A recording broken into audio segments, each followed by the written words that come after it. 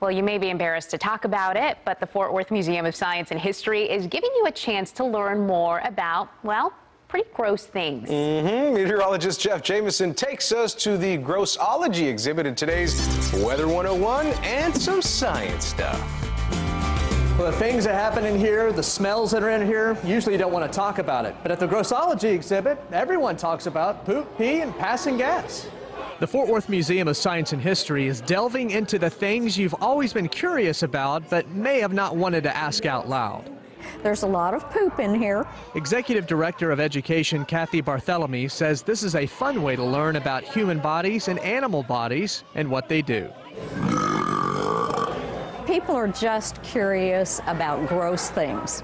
Doesn't matter whether you're a little child or you're an adult. You'll find how food is digested, the different colors of blood in animals, and yes, boogers. But with a cold, your mucus becomes yellow or green. Truly disgusting. Everybody has snot at some times in their life. What have you learned so far? That cows poop a lot. They have a lot of poop. The one I really hated was the smell testing one. You had to smell different ones. That one was just nasty. One was like a skunk and poop, and I still got the smell in my nose. Once you come in, you forget about being embarrassed and forget about it being gross, and you just have fun. So yeah, you'll see the words like barf, toot, and burp. It's common language to understand complex subjects.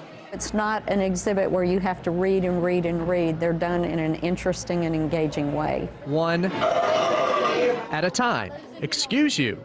Jeff Jameson, CBS 11 News. I'm so glad we don't have smell-o-vision. I think the kids really enjoyed that, as did Jeff Jameson. Yeah, You all right. recovering? You okay? How do we segue from this? Okay, next story. In our